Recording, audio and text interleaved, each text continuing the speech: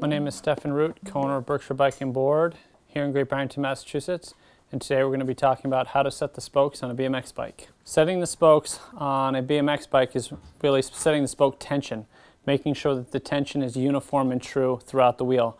Therefore, if you have a wheel that has uniform tension, it will stay true longer and less likely to come out of true when you hit something hard. Once the wheel is true, meaning it's spinning straight and there's no wobbles, you can go about pinging the spokes, almost plucking them like the strings of a guitar and hearing their note. So each spoke will have a different note, and you want to get as uniform a note throughout all the spokes as possible. To adjust the note, you're going to use the spoke wrench to tighten or loosen, therefore adjusting the note, just like tuning a guitar.